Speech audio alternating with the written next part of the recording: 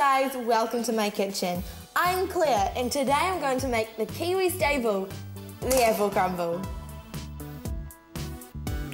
What you need: 100 grams of butter, half a cup of sugar, 1 cup of flour, half a teaspoon of cinnamon, half a cup of rolled oats, 4 apples, half a cup of water.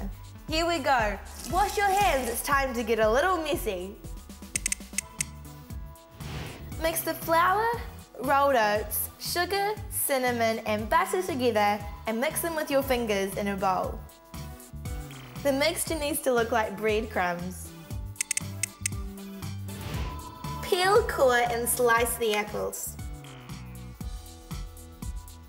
My personal best is 75 centimetres long. What's yours?